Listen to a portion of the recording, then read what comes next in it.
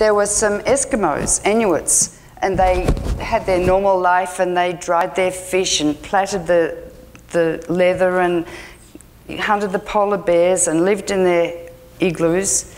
And then they got electricity. And then they got television.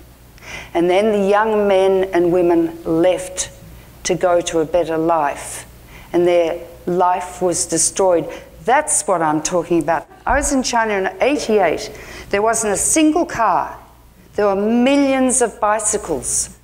There was one tall building in Beijing. And I said, if China goes the way of America and they all get refrigerators and cars, we've had it.